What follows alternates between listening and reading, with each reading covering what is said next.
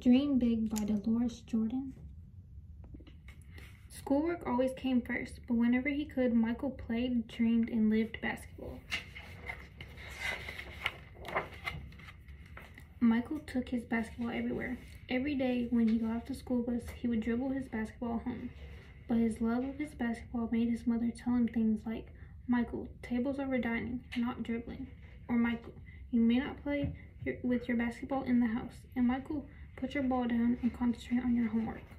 Every day after school, Michael and his friends would play pickup games in Michael's backyard or at the boys' center downtown. They would see who could get 20 shots first. One afternoon, Michael was way behind, not even up to 10 points. Michael's best friends, Reggie and David, were near 20 points each. "Michael, you better catch up," David said. "Are you dreaming again?" Michael and his friends often talked about what they wanted to do when they grew up. Reggie wanted to be an astronaut and David wanted to be a pilot. Michael dreamed of playing basketball, maybe even in the Olympics. "David, do you think I'll make the team when we get to high school?" "Michael, you love the game. The more you play, the better you'll be," David said. "It's like Coach tells us. You just need to work hard and keep practicing." Michael was thinking about what David had said when he and the boys went over to his house to take some practice shots before dinner. "Not so fast, boys. There will be no basketball until your homework is done. Every last page," Miss Jordan called. "Mom," Michael said, "that's final. Now scoot." "David and Reggie, see you later," Michael mumbled.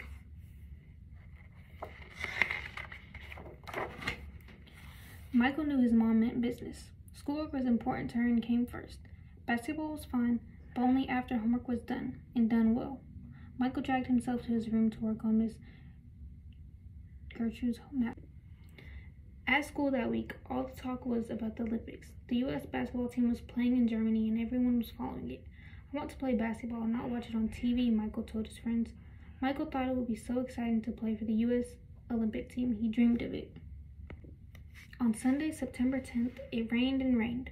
Michael was stuck inside, so he watched the Olympics on TV with his brothers, Ronnie and Larry. The United States was playing basketball against Russia. It was the most exciting game Michael had ever seen, with the final score of 50-51, a loss for the United States. After the game, Michael walked into the kitchen as his mother was prepping dinner and announced, "I'm going to be an Olympic champion." "Oh, really?" his mother replied with a smile on her face, not looking up from peeling the potatoes. "That's a long way off, and you're just 9. You'll need to work hard starting today to make that happen." His mom wondered if Michael had any idea of it, all the effort it would take to even get to try out for the team.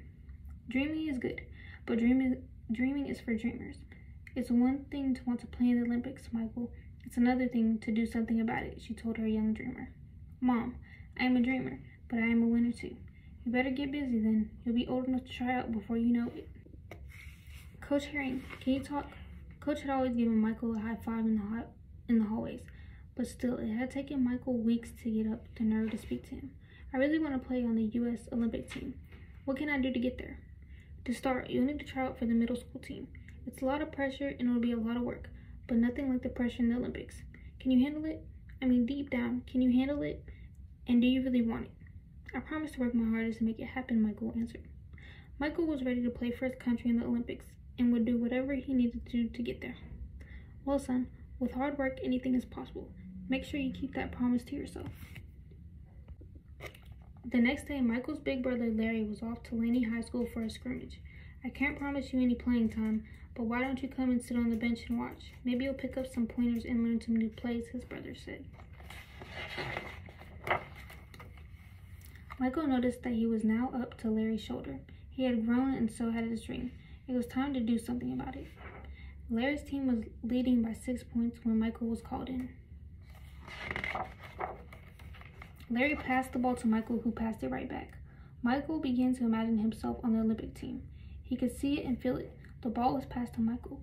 Michael had a mean long shot, and he shot right over the head of the tallest boy on the other team. He sunk it. "Mom, the final score was 14-10, and 3 points were mine. I guess you weren't just a dreamer, but a doer, Michael." And Michael never gave up after that game, not for a day. Even when he was cut in the tryout for high school basketball, he just practiced harder and harder. Michael's dream grew just like he did. In the 1984 Olympic Games in Los Angeles, Michael Jordan became an Olympian for the U.S. basketball team and won his first gold medal. Somehow he knew when he was only 9 that this is what would be. It all started during the pickup games on the blacktop with his friends. Michael never gave up. A giant step? No. A series of small steps? Day after day after day? Yes. Michael's big dream came true.